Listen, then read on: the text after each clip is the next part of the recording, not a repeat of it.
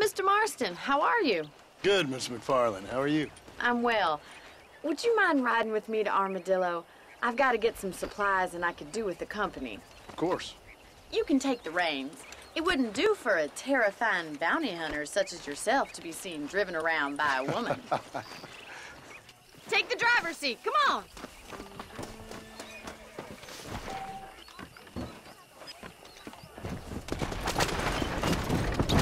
You're looking much better, considering you were almost buzzard food a couple days ago.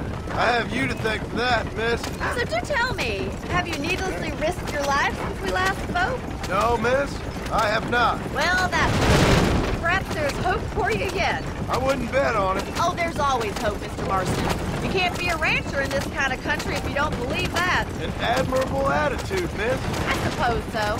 I can't think of any other way to stay sane, to be frank. What about you? Have you ever given up hope altogether? Hope hasn't really entered into it. It's not really something I think about. A peculiar outlook. I can't really say I understand you. I can't always say I do either. Oh, don't be so deliberately enigmatic. I'm not, miss. Yes, you are. You are being deliberately obscure as a substitute for having a personality. I just know there are two theories to arguing with women, and neither one works. I'm not even going to dignify that gibberish with a response. Hello.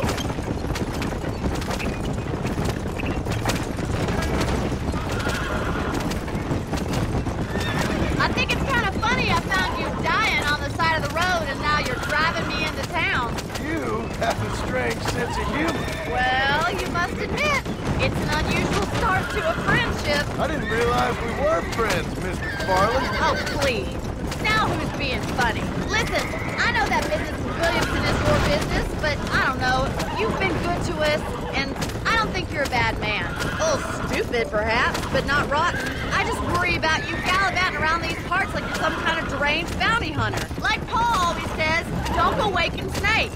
I appreciate your concern for us lesser mortals, Miss McFarland. I really do. And if there was any other way out, I'd take it. I can assure you of that.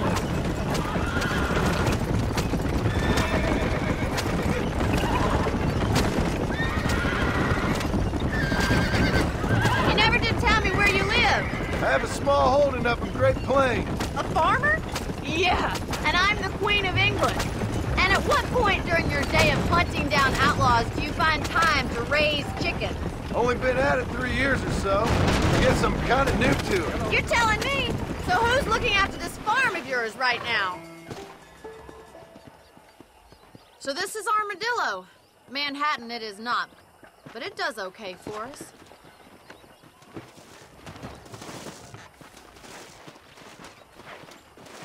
Most important thing for you right now is getting yourself into Dr. Johnson's office to purchase some medicine.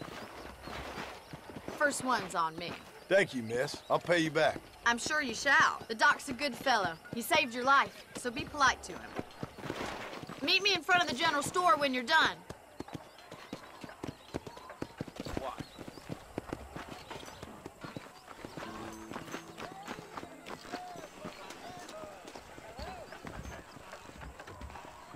Not feeling ill, I hope.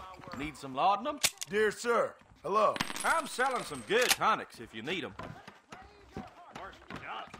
Always a useless piece.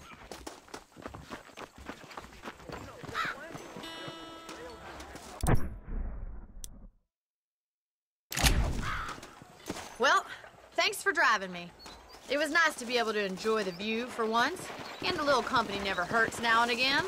You're more than welcome, miss. Least I can do.